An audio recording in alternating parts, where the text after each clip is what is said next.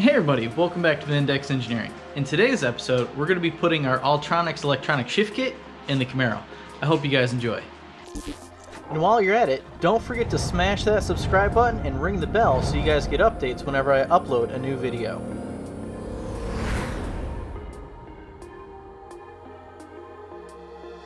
So, the first thing that we have done thus far is we have pulled the shifter out of the car.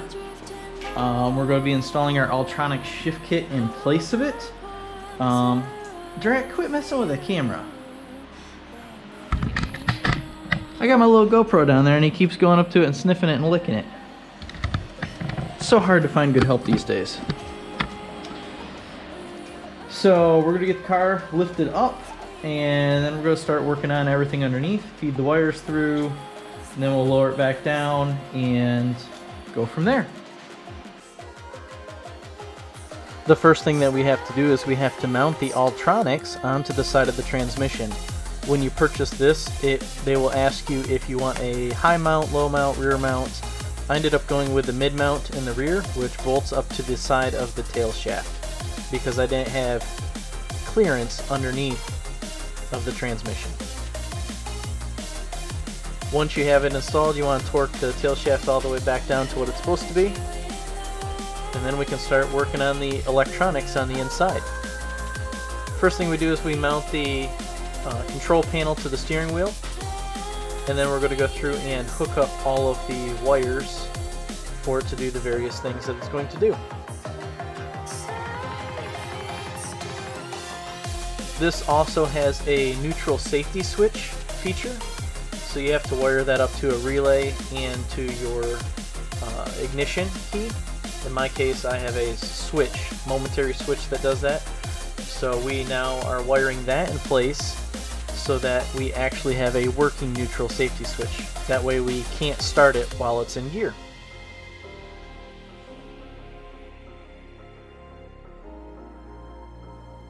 Now that we have the wires hooked up for the power and for the ground, we're going to go through and get the relay wired in as well.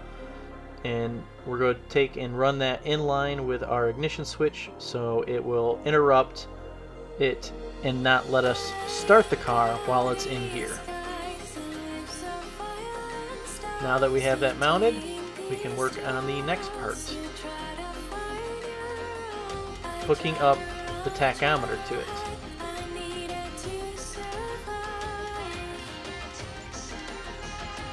Now we can start running the wire underneath to the actual trans brake, because if you remember earlier, we actually installed a trans brake in this transmission as well.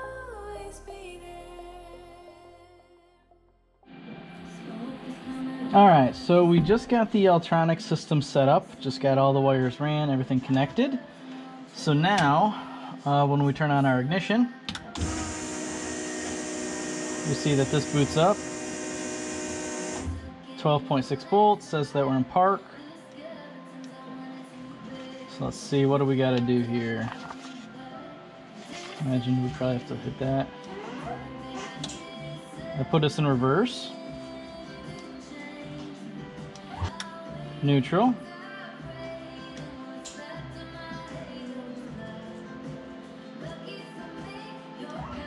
First.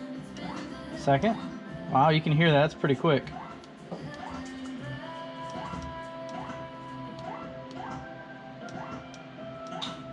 Pretty much as soon as I push the button, it's shifting into gears. So we can get back to neutral. It doesn't let us into reverse until we hold down the special button. And then we can go into reverse. Can't go into park, can't go into neutral. And now we can go into park. And I can hear the neutral safety switch working over there, clicking off and on. So I think we're good to go. So I want to thank everybody for sticking it out to the end of this video. It was interesting on getting the wiring and everything set up on it and playing with the Altronics shifter. The only thing left to still do is I have to hook up the reverse lights, which is awesome that it actually comes with an output for that. So whenever you put it in reverse, it will trigger an output for it. My reverse lights unfortunately require more voltage because it's not an LED setup. so I have to connect another relay to power those reverse lights. I hope you guys enjoyed this video. Don't forget to like, subscribe, hit the bell. That way you guys can get updates whenever I upload another video. And stay tuned for more videos. Have a good one.